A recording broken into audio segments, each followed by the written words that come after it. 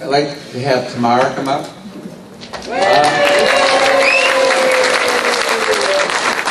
I've been practicing Tamar Galatzan. Okay. Hopefully everyone A, voted for her yesterday or by absentee ballot.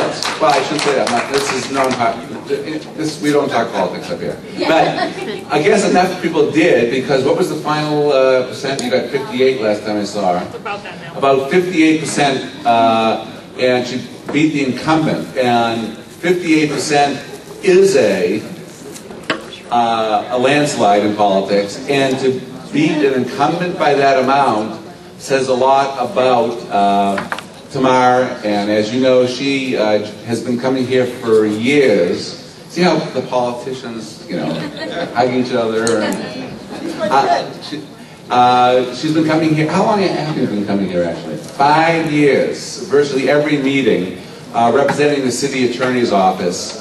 So we want to welcome her and get her thoughts also from the point of view, if she wants the city attorney hat, or member-elect of the Los Angeles Board of School Trustees, or whatever it's called.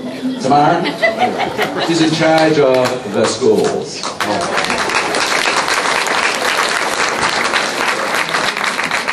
Just really quickly, I just wanted to thank all of you for putting up with having a part-time neighborhood prosecutor for the last few months. But as of this afternoon, I was back at the office, so feel free to start calling and emailing with all of the quality of life issues that I've been working on for the last 5 years, and next month it will be 5 years at the city attorney's office. So hopefully the next time I come back, it'll still be as a city attorney, and we will see what happens, but I will be doing both jobs, so we will see how this works out. And again, thank you for your patience, and I look forward to always working with you guys. Thanks.